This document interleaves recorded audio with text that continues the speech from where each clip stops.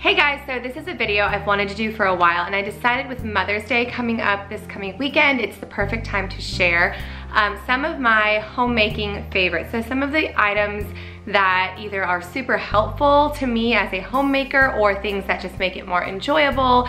Now these are not Mother's Day gift ideas, so if you're here to get a gift idea for someone, it's the wrong place. I thought that this would be a good video to share in case you are looking for ideas for yourself.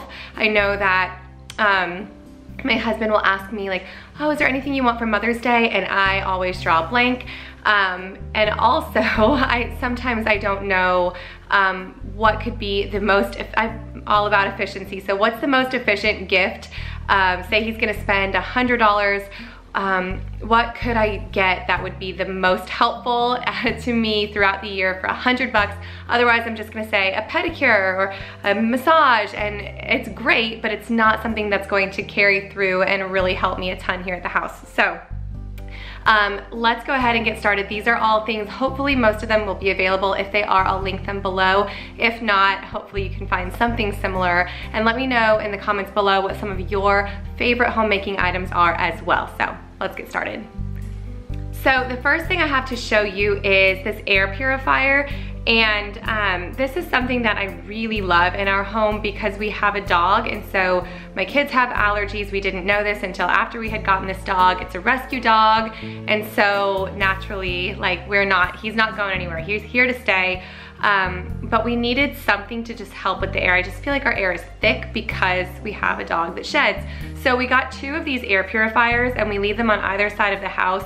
If for some reason somebody leaves their bedroom door open and the dog gets in there, we'll just move the air purifier into their room for the day. This is super helpful. So this air purifier has a filter, but it also has I believe it's a carbon pre-filter or charcoal, I don't remember. It's a pre-filter, so it preserves the length of the filter, and you can just buy the replacement pre-filters on Amazon as well, and they're a lot less expensive than buying a new filter every time.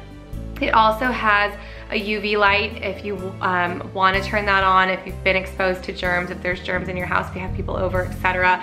But we really love this air purifier. It has hands down been one of the most helpful things since we've gotten our dog. We've recommended it. My mom has one, my sister-in-law has one, and it really does work in a large space. So we can just put one in our living room, dining room, kitchen area, and it purifies the air on that entire side of the house. The next thing I have to show you is our Berkey. So this is a water filter, and we also have the fluoride filter on it as well. We actually, to be honest with you, had always just used like one of the, the plastic filters that you just fill and stick in your fridge, or had a really good filter in our refrigerator water line. But until we started using the Berkey, we really had no, people say water has a taste. And you just can't understand how they say that. Once you use the Berkey, you will see that water has a taste. You can literally put food dye in the water and it'll run out clear. It does take a while to come through. The nice thing is this is an investment, but the filters that you put in the Berkey last for years and years and years.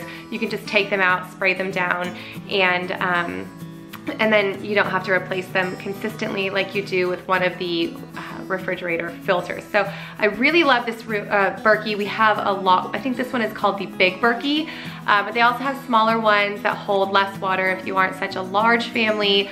And this one I believe holds 2.5 gallons at a time. The next thing I have to show you is the #1 question I get asked, and that is our Roomba. And everybody wants to know if I recommend the Roomba, if the Roomba is worth it. And here's what I have to say, and I say it so often that I'm really glad I have it in a video now. If you're looking for a vacuum, like a good deep clean, to do all the vacuuming work for you, if you have carpeting, things like that, no, I don't recommend the Roomba. The reason I love the Roomba, 1, is for dog hair, 2, because we homeschool and I have a little bit less time to clean during the day than I would like, and 3, because we live at the beach, we are constantly bringing sand inside, our soil is sandy on its own, etc. So I say that the Roomba is more like a glorified sweeper vac. So say you have one of those stick vacuums, or you have like, one of those sweepers that don't have to be plugged in or whatever. I love the Roomba for that because I can turn it on, it'll get the majority of our floor space, and it'll pick up all the things like the little bits of sand, dog hair. It keeps me from having to vacuum or sweep 3 or 4 times a day with a dog that sheds, with kids who are in and out with sandy feet, etc. When I have to do a super deep clean, I do use a regular vacuum. It gets the corners better. It does a little bit of a better job picking up the bulky things that are stuck on the floor than the Roomba does over time. I will say that people get discouraged after a few months that the Roomba's not working as well. You can buy replacement parts. You can buy replacement filters, replacement brush, replacement parts. I was constantly cutting hair out of our Roomba brush because I have long hair, my daughter has long hair, and I was worried that that was making it work poorly. So for like $15, I bought a replacement set, and it came with the 2 replacement brushes and 3 replacement filters, and it's working brand new again. I did not get the Wi-Fi enabled one, but I did get the one that I can set on a timer. So sometimes it'll run at like 7 a.m. On like Tuesdays and Thursdays for me because we're out of the house and I'll forget or something like that. Also, we don't have, I know people have showed pictures of it going through like a dog's mess or going through paint and spreading it all over the house.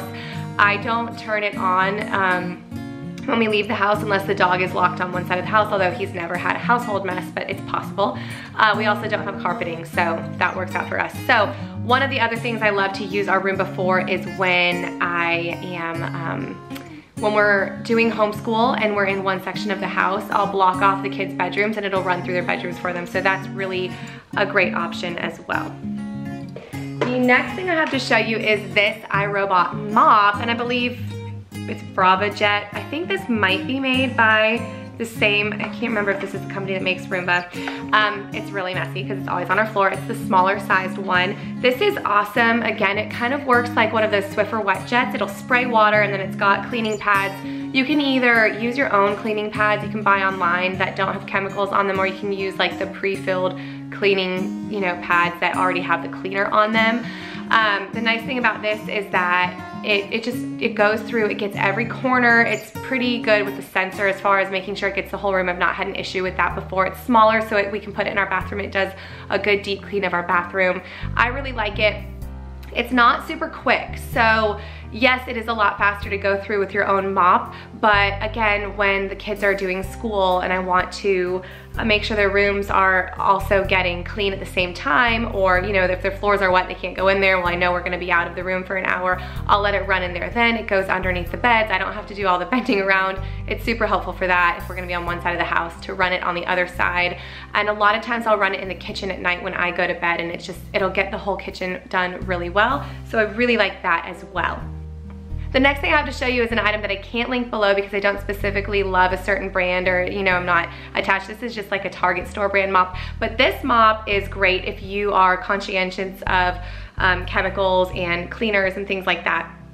Any kind of a spray mop that you can fill with your own cleaner. So I use essential oils, so I put my Thieves cleaner in this spray canister, and then I can do my own, it comes with a microfiber mop pad. You can get these at Target. This was a Target brand. They don't carry it anymore. I did see them have a different one. I will actually link it below just because in case you need direction with finding one. But you just toss these, these pads in the washing machine. It's like a microfiber pad. I just really appreciate that you can put your own cleaner in this. So that's a really great option as well, and most of them are under $30. It's super helpful to be able to use your own cleaner and not have to pull out like a bunch of stuff when you're doing like a deep mop. You just want to do some spot cleaning, clean some tile, etc. I really recommend this. It's a great option to have around as well. The next thing I have to show you is this sandwich sealer. I have a couple of kitchen gadgets to show you. I can do a whole kitchen favorites if you want, but this is fun and it makes things really easy. I can make a bunch of freezer sandwiches quickly with this sandwich sealer. I do have one kid, you guys know who he is, that does not like crusts. He's super picky, so this is great, and it just makes things a lot more fun. So I like this sandwich sealer as well. If you're looking for like a little small gadget for your kitchen, you want to upgrade some of your little kids food gadgets, that's a great one to have as well. The next thing I have to show you, this is perfect because I have 4 kids, but even if you don't, it's a great option for sorting laundry, is this rolling laundry hamper. This one is awesome because like I said, for me, all 4 of my kids have one that's just for them. But it's also great because these bags come out very easily. You don't have to do anything special to detach them. They just pop right out. You can dump it in the wash and put it right back in. I have a second one that I put their clean clothes in and roll that back toward their room and rotate.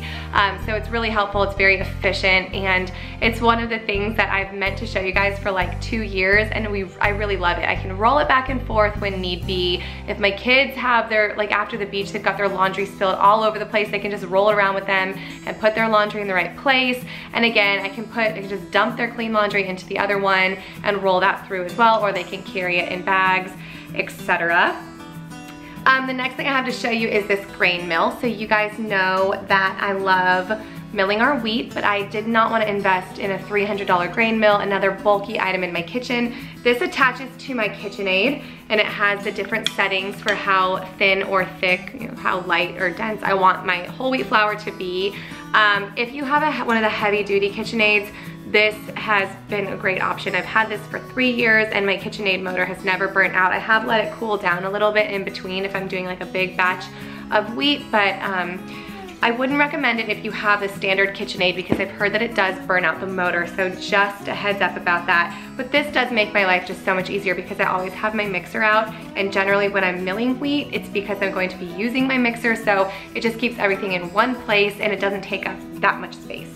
Another thing that I want to show you is my essential oil tree. This is really helpful for keeping things neat and tidy, organized, up away from the kids, but also to display my oils in a pretty way instead of having to store them away. So this definitely helps me with keeping oils consistent. Example, I'm using, what is it called? I can't remember what the oil is called now. Endoflex. I'm using that and putting it on my thyroid every day or on the insides of my ankles for hormones. If it wasn't here on display every day as I'm walking out the front door, I wouldn't remember to do it. Same with the kids' evening oils. I would probably just do lavender instead of doing a combination of all the different oils that we do, just because it's a hassle to go pull things out.